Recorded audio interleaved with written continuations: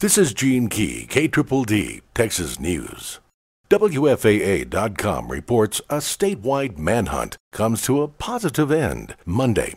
11-year-old Jessica Smith had been reportedly abducted 6 days earlier by her mother, Kimberly Smith. The two were found in their vehicle 9 miles south of Tres Piedras, New Mexico, in an area on the edge of Carson National Forest, 550 miles from home.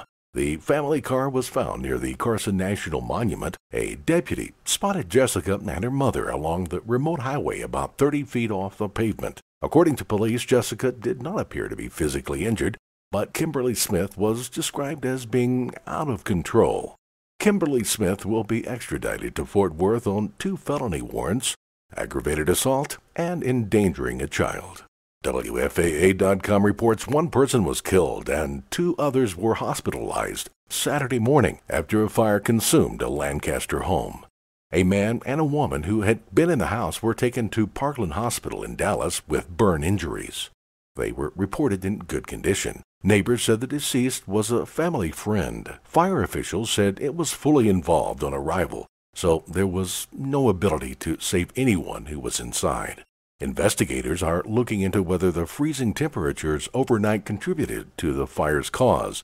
Neighbors said the couple sometimes slept in their car and that power had been cut off to the small 2-bedroom home months ago.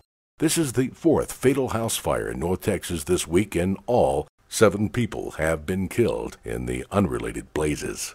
The Associated Press reports a Texas man accused of torturing his former neighbor on a deer-skinning device went on trial today. Jury selection started today in Jeffrey Allen Maxwell's case. He's charged with 2 counts of aggravated sexual assault and 1 count of aggravated kidnapping. The 59-year-old faces up to life in prison if convicted. Authorities say Maxwell abducted his ex-neighbor at gunpoint last March from her home near Weatherford, about 30 miles west of Fort Worth. He was arrested 12 days later at his Corsicana home, about 100 miles away, where the woman was rescued. Authorities say the woman apparently had spurned his advances several years ago when he lived near her. Maxwell remains jailed in Parker County in lieu of $500,000 bail.